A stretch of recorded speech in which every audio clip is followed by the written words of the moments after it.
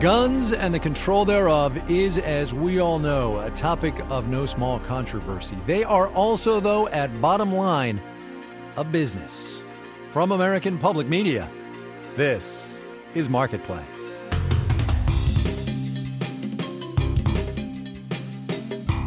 In Los Angeles, I'm Kai Rizdal. It is the 5th of January today, Tuesday. Good as always to have you along, everybody. The clip you're going to see of the president on the evening news tonight, or the clip you have been seeing on cable and social media all day already, is the one from his speech on gun control at the White House this morning. The one where he tears up, talking about the children killed at Sandy Hook Elementary.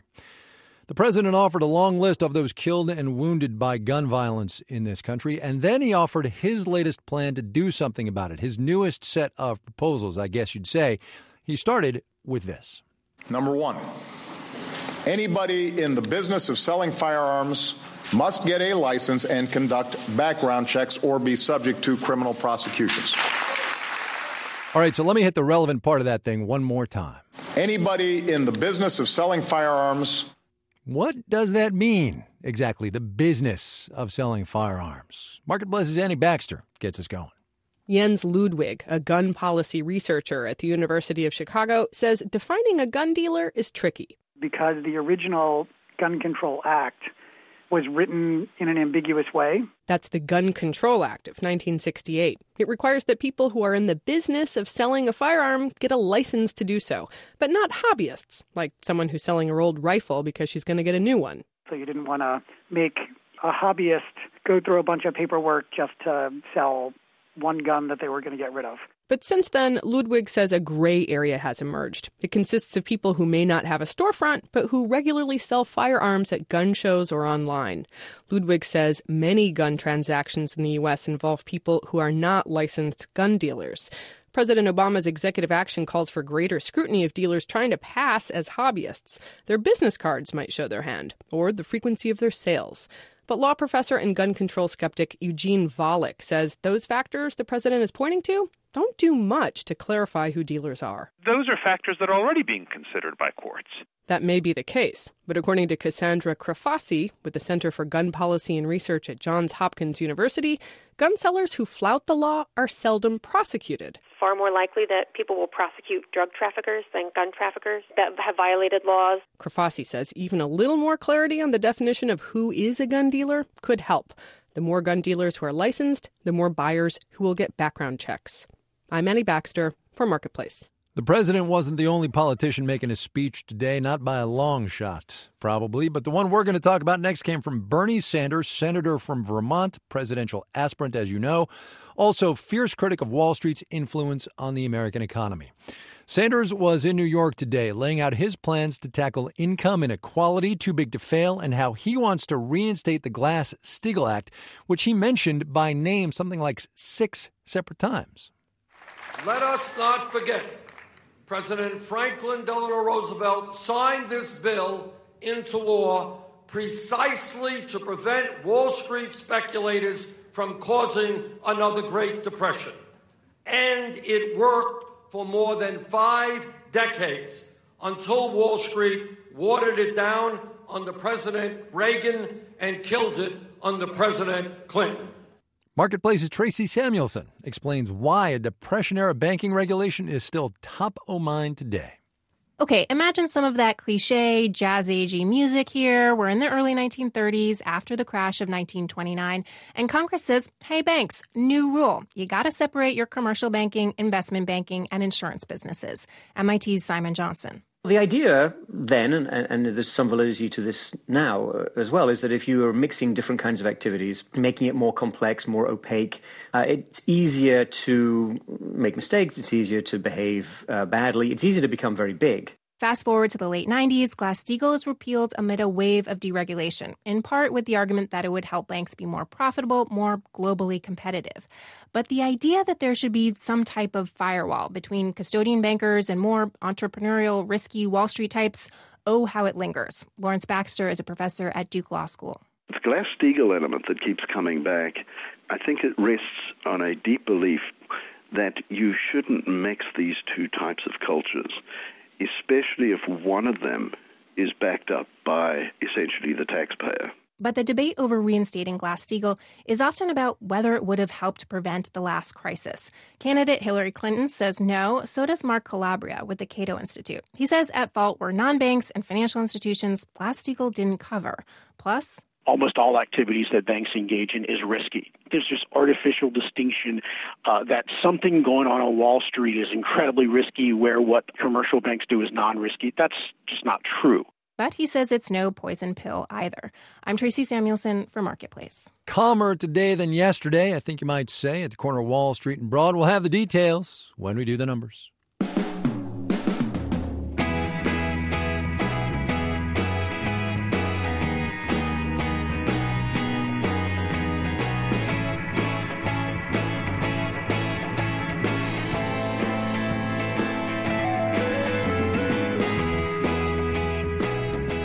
2015 was very, very good to the American dollar, up 11% against the euro, 4% on the British pound. Great news for Americans headed overseas. Their dollars buy more. Too bad, so sad for foreign visitors coming here, though. Their currencies obviously buy less. It's also bad for the U.S. tourism industry, where jobs and big money are on the line. Marketplace's Mark Garrison reports now from New York on how tourism is fighting back. Have your tickets out, please. Longtime New York tour guide Larry Love is on a double-decker tour bus taking tickets for his next run through Times Square in downtown. Asked what his favorite part of the job is, he goes straight for the sale with no shame. When the people give me a lot of money in this bag right here, this is what I like the most. He shakes the tip bag that sits just inside the door of his bus run by Gray Line City Sightseeing, New York. The sack is unmissable. When they walk in, they see it, and when they come down the stairs, they see it. Once everyone's on board, he's off and running. Coming up on the left. Love has a mic, but he's loud enough to be heard, even over the traffic and the squeaky chairs on the bus. His tour is a salty mix of history, insider tips, and loads of wisecracks. Make sure if you're going to get the hot dogs from the guys in the street, make sure they're wearing the rubber gloves. You'll notice the rag that he wipes his workstation with looks like it hasn't been washed in about 15 years. So make sure they're wearing the rubber gloves on their hands when they prepare the hot dogs for you. He plays up the attitude, and the tourists eat it up. Nearly all of them leave a few dollars in the bag as they hop off. The tour company says the unusually warm fall was great for business, but lately, Love noticed the mix of passengers change a bit, with fewer riders from Europe and Asia. That's a worry, because international visitors are bigger spenders than American travelers. A strong dollar can sway global travel decisions at two key points: where to go and how much to spend when you get there. So we're here in Midtown Manhattan. On another day, I take a walk with someone who spends every day working on how to make sure those answers are New York and lots. Fred Dixon is CEO of NYC & Company, the city's official tourism marketer. Last year, visitors spent $41 billion here. He says they help hotel, restaurant, and attraction businesses, but also the employees who work there. They're going to be taking their tips and their wages home to the local community where they're going to buy groceries, they're going to get their hair cut, supporting jobs outside of tourism, and actually building families' prosperity across all 5 boroughs of New York City. Of 56.5 million visitors to New York last year, about 1 in 5 came from abroad, but they accounted for about half of direct spending. So travel pros watch exchange rates closely. It's very important. We can actually track visitation almost proportionate to the strength of the dollar. A strong dollar whacks the tour industry in 2 phases. First, people who are already here tighten up. We're constantly trying to work out how much it is in pounds. Grant Mason is from Newcastle, England, here with family. Today, the price of 4 Broadway tickets is nearly 70 pounds higher than at exchange rates during their previous visit. That's equivalent to just over $100. We certainly haven't spent as much this time around as we did the last time we were in New York. We bought jeans and aftershave and perfume, and this time around we've bought very little. A couple of candles and a few toys for the kids, but other than that, not a great deal. But at least he's here. That gets us to the second phase of the strong dollar's impact. Global travelers tend to book far ahead. The worry is some who are on the fence about America may now choose a place with a more favorable exchange rate. And as for getting more U.S. travelers, it's a new challenge because Europe is now cheaper and more attractive to them. Dixon and his team have to convince them to choose New York over London or Rome. Key weapons are new cultural attractions and fashion. I mean, New York as a shopping trip, New York as your once-a-year check-in, got to get my new wardrobe for the spring season, is a message that resonates really strongly, particularly in the South and in the Southwest. So arts and culture and retail will be two areas that we will focus on, particularly with the American market. It all comes down to making sure enough people visit to keep the dollars flowing to shops, museums, hotels, and into the brown paper bag where Larry Love collects his tips. In New York, I'm Mark Garrison for Marketplace.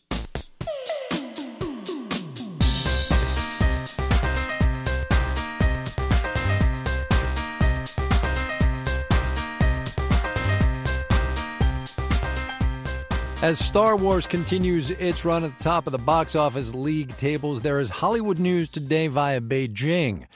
The Chinese real estate and entertainment conglomerate Dalian Wanda is reportedly set to buy a controlling stake in Legendary Entertainment, the financiers behind a bunch of movies you will have heard of. Marketplace's Adrian Hill is on the entertainment desk for us. Hey, Adrian. Hey, Kai. What do we know so far about this deal, then? We don't have a ton of detail yet. Reuters broke the news that Dalian Wanda is nearing a deal to buy a majority stake in Legendary. It values Legendary somewhere between $3 and $4 billion. And Legendary is a production company. It helps finance movies, and it's had its hands in a whole lot of big blockbuster Hollywood productions. So Jurassic World, Godzilla, The Dark Knight, it's got Warcraft coming out this summer. These are exactly the kind of movies that the international market, especially the Chinese market, loves. Godzilla, really? Oh. Okay, we'll figure that one out. Who doesn't love that? Other than having a piece of Godzilla, what does Dalian Wanda want out of this thing? Well, by every indication, this is a company looking to be a global entertainment leader. Take a listen to this tape from the head of the company. Okay. Also one of China's richest men, Wang Zhiling. He was interviewed for a story we did with the BBC last year. We don't want to become another Disney. For one reason, Disney is too old. It already has an 80-year history. I don't want to be like that. I would like to create a brand new Wanda-style entertainment project. We have our own ambition. We might even have a larger scale. Disney, they're shooting right for the top. Oh, yeah. No small ambition here, Kai. They own hundreds of theaters in China. They bought AMC, the movie theater chain here in the U.S. back in 2012. Dalian Wanda is working on an $8 billion film studio in China as we speak. It includes an underwater stage. Oh, I know. All right. And they're hoping to build connections and inroads into Hollywood, and I think this makes sense for both sides. That's UC Santa Barbara film professor Michael Curtin. He says a partnership here could help Dalian Wanda and even the Chinese government that the head of Dalian Wanda is really close to. This is a learning experience for them about film financing and how to make successful international films. All right, so that's what Dalian gets. What about Legendary? They get a couple of $1 billion and what? Well, maybe access to this enormous Chinese market for movies. Yeah. The booming Chinese middle class is going to the theater in a way we're not necessarily here in the U.S. China's box office receipts grew 50% last year to $6.8 billion. Hollywood films were only a little bit more than a third of that. Here's Curtin again. Hollywood's all in on China. They realize that it's going to be the biggest market in the world. They realize that a lot of their films, their big films, their franchise films, perform as well, if not better, in China. And it won't be long before that will be the primary market for those big franchise films. Right now in China, the government has a quota for how many foreign films can come in. They also set the release dates of these films. So it's possible this Legendary deal could get Legendary's movies outside of the quota and get better release dates. For all these reasons, we're going to see more and more of these partnerships and relationships and deals happening as both China and Hollywood try to get what the other one has. Right. Last thing, and then I'll let you go. Is this going to change the kind of movies that Legendary makes? Unlikely. So I asked Michael Curtin that question, and he told me, look, Legendary's already making the kind of movies that the Chinese government's really comfortable with. Right. They're okay with these big blockbuster franchise movies. So we're unlikely to see a change there. Except maybe more Godzilla. More Godzilla. And don't we all want that, guy? Adrian Hill covers the entertainment desk for us. Thanks. Thanks.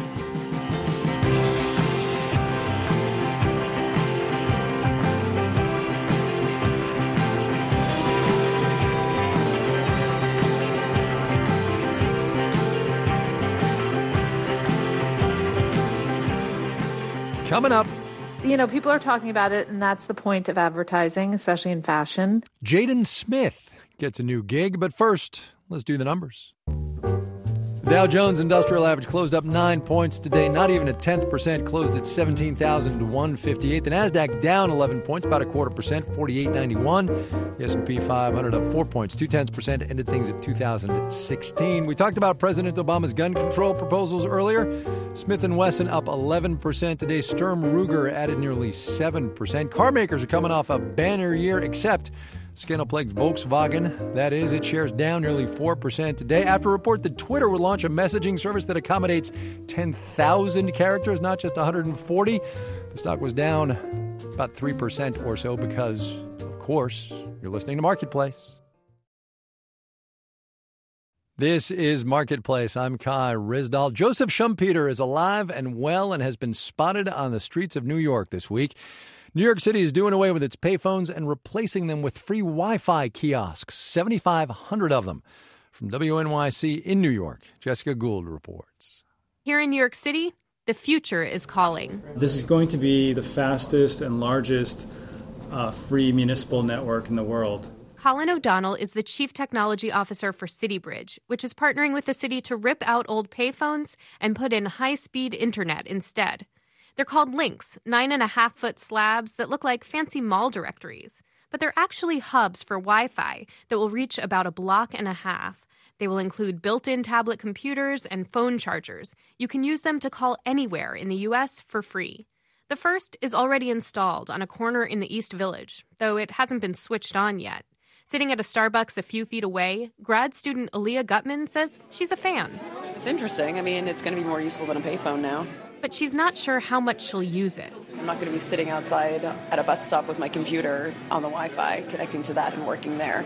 To pay for it, the kiosks will have ads, big ones, right there on the sidewalk. O'Donnell says those ads will raise enough to cover the free stuff with money left over for the company and the city. And city officials say all the free Wi-Fi fits with their mission to give more poor people access to the internet. But the new kiosks do have their critics. Some worry about private information flowing out over the public Wi-Fi. Others say they'll miss the old payphones. But officials say the network will be as safe as any public Wi-Fi. People can opt for encryption. And for the people who still love those Superman-style phone booths, 3 of them are staying put, even as the rest go up, up, and away. In New York City, I'm Jessica Gould for Marketplace.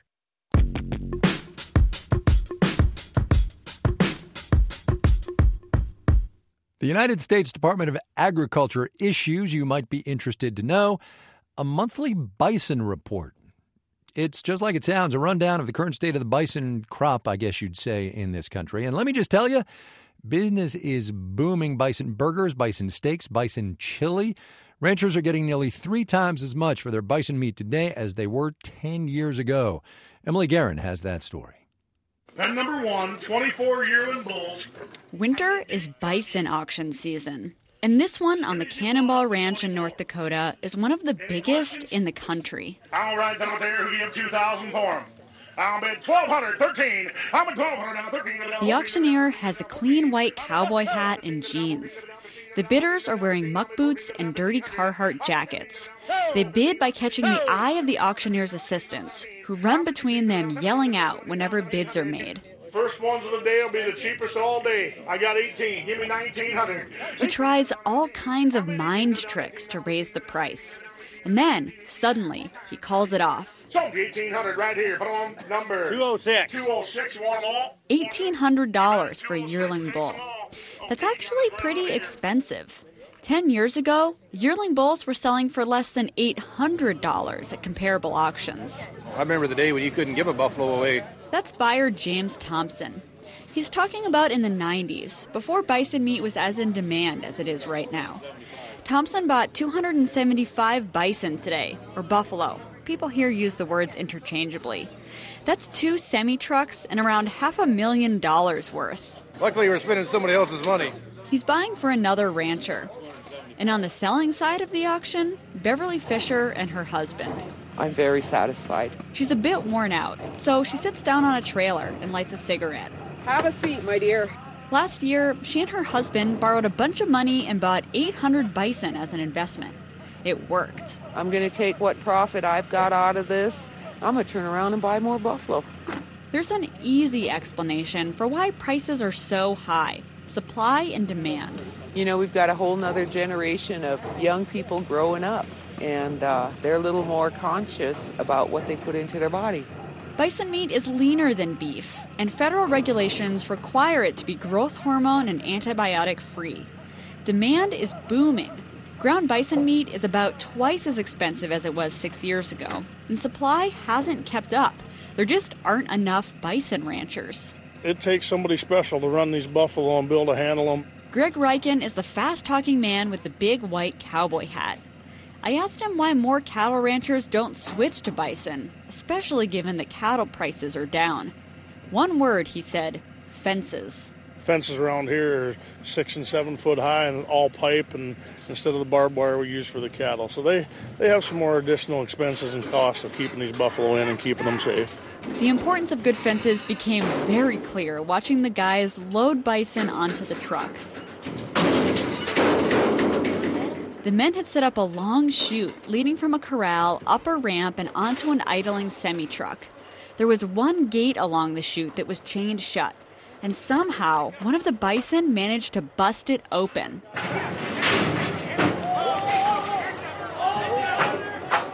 The bison took off. For a minute, it looked like it would just keep going, running free across the prairie like its ancestors. But then someone jumped on an ATV and chased it back into the corral, where it became livestock again. At the Cannonball Ranch in North Dakota, I'm Emily Guerin for Marketplace.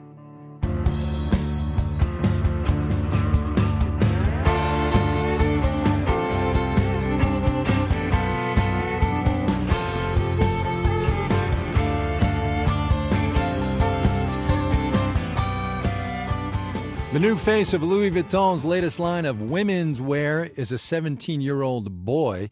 Will Smith's son Jaden got the gig. We've got fashion journalist Kate Betts on the line to talk me through it. Hey, Kate. Hi, Kai. How are you? I'm good. Let me get your gut check on this one first, though. Valid marketing idea or completely gimmicky trick? Well, I think it's, people are talking about it, and that's the point of advertising, especially in fashion. But it's also tapping into a bigger cultural trend, and that's also something that happens in fashion. It's the gender androgyny and all of that stuff that's kind of in the air out there today. It is in the air. I mean, if you look at a lot of celebrities especially, they're all tapping into it. Thinking of Kanye West wearing skirts, for example, and Laverne Cox and all of it. Right. But let me also say this. The androgyny idea is not new, certainly not in fashion. But I think every new generation has its kind of influence on this idea. Well, right. So talk to me for a second about the generational thing, because Jaden Smith is a 17-year-old kid. Clearly, they're trying to appeal, I think, I don't know. I'm going to ask you, you're the expert, to the younger generation, right? Yeah, I mean, I think the millennials, as they call them, is the sweet spot for advertising now. And certainly in fashion, that's who people are trying to appeal to. I think it's something that we've seen on runways for a few seasons now. Designers like Hedi Slimane at YSL or Prada, Gucci, they've all been experimenting with this idea of androgyny or even gender fluidity on the runway. Louis Vuitton and the others you mentioned, YSL, Yves Saint Laurent and those, I mean, they are old style, old line fashion companies. Are they now seeing the light here and saying we got to get on this? Well, no. I mean, I think they are old fashion brands, but they are very much in the contemporary market now. So I think that's the more interesting thing that's happening, is that they're really going for the contemporary vibe, whereas probably they used to appeal to an older customer. Not older, but, a woman in her 30s maybe or 40s. But the shift is interesting that it's happening so abruptly toward millennials in advertising. So besides millennials, though, who do you think they're targeting with this ad? Or is it just let's get the buzz out there and hope we get some hangers-on? Well, I think it's let's get the buzz out there. I think that there's definitely the kind of people are talking about trend in advertising here. But I also think that they're tapping into the celebrity culture, the idea of the offspring of celebrity, which is also a big topic on runways and in the fashion world. So they're hitting a lot of really strong notes with this. And also the idea of credibility, right? Because Jaden Smith, he wore a dress to his prom. He's been known for sort of cutting-edge fashion kind of stuff. Yeah, and he's become kind of a personality in that whole realm that people are watching and people are waiting for his next move. So it all kind of syncs up together nicely here. Marketing at its best. Kate Betts, her most recent book is called My Paris Dream. It's a memoir. You can look it up actually on our website because we talked about it. Kate, thanks a bunch. Thank you, Kai.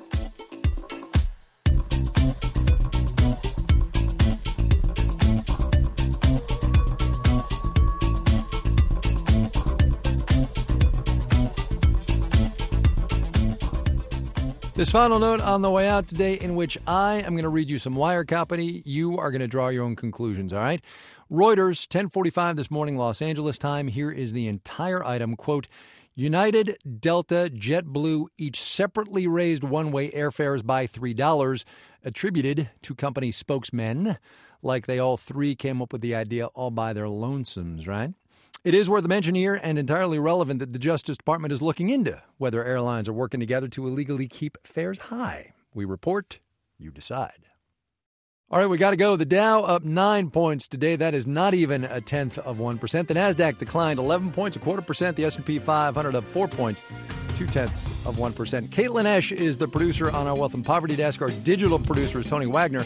The senior digital producer around here is Nishat Kurwa. I'm Kai Rizdal. We'll see you tomorrow. Bye.